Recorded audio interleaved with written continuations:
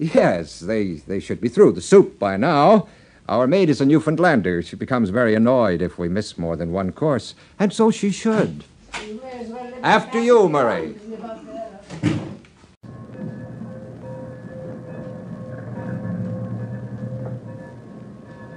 $6:30.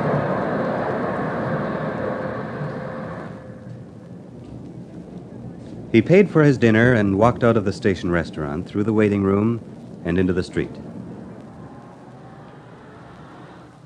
It was growing dark, and the street lights flickered on. He began walking to the junction of Barrington Street and Spring Garden Road to catch his tram. He felt strangely peaceful. He felt he was home. At the corner, he stood and watched the splintered clouds in the west shake loose, one by one, from the turmoil of the sunset and begin their drift to sea. The sun had rolled on beyond Nova Scotia into the west. It was setting over Montreal now and sending the shadow of the mountain deep into the valleys of Sherbrooke Street and Peel. It was turning the frozen St. Lawrence crimson and lining it with the blue shadows of the trees and buildings along its banks. The prairies now were endless plains of glittering bluish snow. In the Rockies, the peaks were gleaming obelisks in the mid-afternoon. The railway line, that tenuous thread which bound Canada to both the great oceans and made her a nation, with one end here in the descending darkness of Nova Scotia and the other in the flush of a British Columbian noon. This was his country. 7:00.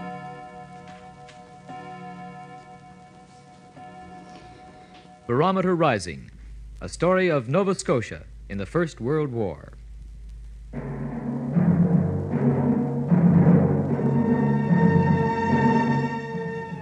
Barometer Rising, the novel by Hugh MacLennan, adapted for broadcasting by Rita Greer.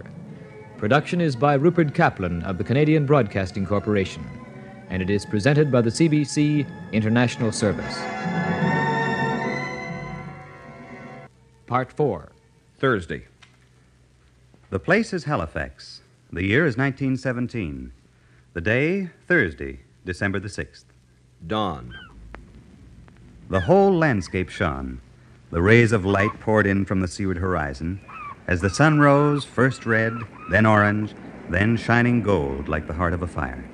The light poured into Halifax harbor and lit up the mist which lay like a liquid over the flat water and spread into the lower streets of the town. Sparks of light leapt off the weather vane of St. Mary's Cathedral, and the rising shield of Citadel Hill was bathed in a golden sheen. Nothing seemed to move, except the sun. And a small black ship crawling slowly into harbor through the open submarine net. In the houses of the town, Halifax men and women stirred in their beds and awoke to a new day.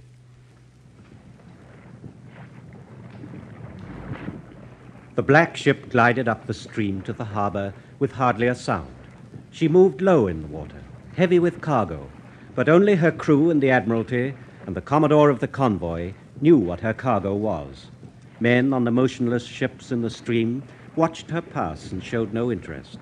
None had been told they were giving sea room to a floating bomb. The captain of a British cruiser came on deck to watch the black ship pass and saw her name, Mont Blanc. Mont Blanc. And I wonder what she's got in there. He looked at the oily canisters piled on her foredeck. Benzol, probably. Well, a very sloppy ship. The Mont Blanc proceeded cautiously up the stream. In the south end of Halifax, Maria Wayne woke suddenly at the sound of trotting horses. Soldiers. At this hour of the morning. Oh, dear, they shouldn't be allowed to go through the streets and disturb people. I'm going to tell Geoffrey he shouldn't let them take horses through the streets in the morning. I'll go over there right after breakfast. Alfred, are you listening? The Mont Blanc was moving toward the upper harbor now, with little sound or evidence of motion except for a ripple at the bow and a thin wake. Bells sounded in her engine room as she pulled out gently to the exact center of the channel and moved toward the Narrows. 8:30. Miss Penny, is that you? Yes, Sadie. Can I have breakfast right away? I'm late. Oh, Miss Penny, indeed you are. I've got your grapefruit ready right here. You sit down to table. Fine, I'll have to hurry. Roddy. What? What are you doing here still? I'm reading the newspaper. It's all right, Penny. Father's not here. You better go off to school. Here you are. I brought you some tea and toast as well. Oh, thank you, Sadie. Did you hear Colonel Wayne stirring? He telephoned last night to say he'd be working. All night? Yes. Oh, well, I'll clean up then. Why do you work all night, Penny? Is it about the war? I suppose so. Tell me, Penny. I won't let on to a soul. Roddy, school. I can keep a secret.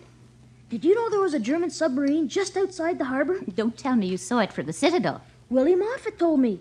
His uncle was on the duty boat and he saw it. It's a secret, though. You know perfectly well the duty boat never leaves the harbor and couldn't possibly see a submarine.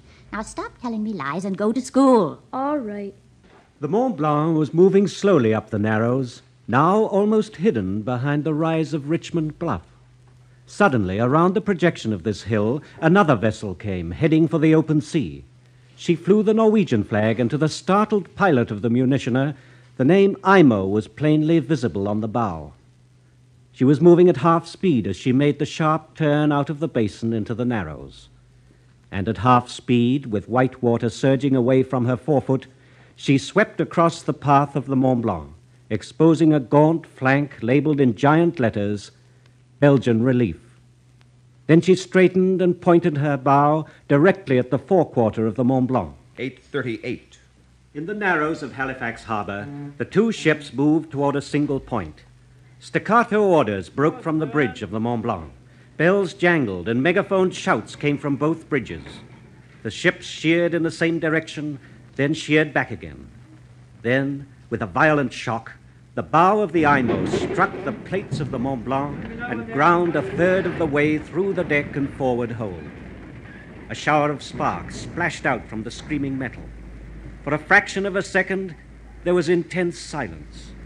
Then smoke appeared out of the shattered deck of the munition ship, followed by a racing film of flame. The film of flame raced and whitened and became deeper like an opaque liquid. The men on the bridge looked at each other. Sailors poured out through the hatches onto the deck. An officer ran forward with a hose. But before he could connect it, his men were ready to abandon ship. The flames swept over the canisters of benzol and became a roaring tide of heat, which trembled and leapt in a body at the bridge. The captain and the pilot ran, and then they stood helplessly with the greasy folds of black smoke surrounding them, and the metal of the deck beginning to glow under their feet. They glanced downward. Underneath that metal lay leashed an immeasurable energy. 500,000 pounds of TNT and 2,300 tons of picric acid lay there in the darkness, while the fire above and below the deck turned the hollow shell of the vessel into a bake oven. The entire crew was in the lifeboat now. The officers followed, and frantically they rowed toward the wooded slope opposite Halifax, where they broke and ran for the shelter of the woods. By 9 o'clock, everyone along the entire waterfront was aware that a ship was on fire in the harbor. The jetties and docks and shipyards near the Narrows were crowded with people watching. The Mont Blanc had become the center of a tableau. Even from the wharf side, you felt the intense expectancy in the firemen playing the hoses, the rhythmic reverberation in the beat of the flames, the steady steam of the scalding water on the decks. Everything else for miles around seemed motionless and silent. Then a needle of flaming gas, thin as a mast, and of a brilliance unbelievably intense, shot through the deck of the Mont Blanc near the funnel and flashed more than 200 feet toward the sky. The firemen were thrown back, and their hoses jumped out of control and slashed through the air. Then, all movement and life about the ship were encompassed in a sound beyond hearing as the Mont Blanc opened up. The train swung through a long arc as it swerved around the foot of Richmond Bluff. They were going out of Halifax now. They were leaving the hideous wreckage of the town. It was going to be a bad winter, Neil thought, with hospitals jammed and schools working double shifts and the thousands of people living in makeshift. Down the coach from where he stood inside the corner by the drinking water tank, the black leather seats of the colonist car were down, and the wounded lay on either side of the aisle, swaying as the train swayed.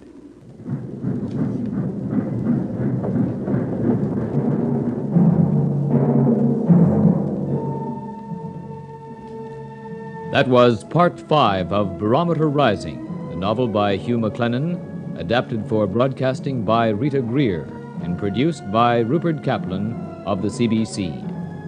This is part of the drama series presented by the CBC International Service.